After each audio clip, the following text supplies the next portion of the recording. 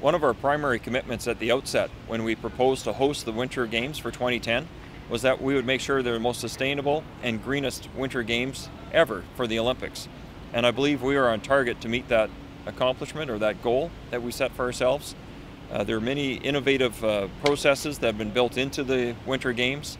There will be the largest fleet in the world of hydrogen buses taking people from Vancouver to Whistler and back.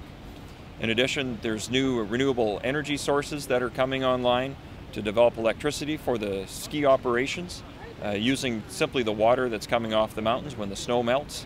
So the very snow that the skiers are racing on, when it melts, will power the operation through the electricity generation. And there are many other features trying to reduce waste as much as possible to make sure it's really a green, sustainable Winter Olympics that can be a great example for the rest of the world.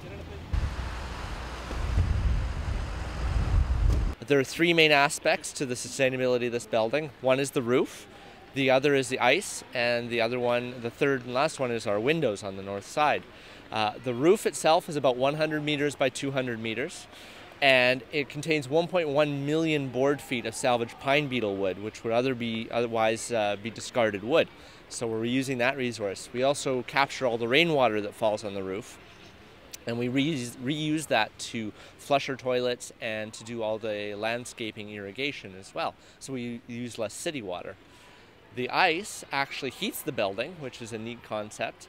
Essentially, in most facilities, the excess heat that's generated from making ice is just blown out into the atmosphere, but we reuse that in all our administration spaces. The last item is our North Bay windows, and not only do they give us a beautiful view of the North Shore Mountains on a clear day, but they let in a whole lot of natural light, which means that we don't have to have as high wattage light bulbs in the ceiling, which reduces our electricity bill, which is also good for the environment. And 2,850 athletes and officials from the teams will be housed in this village during the games.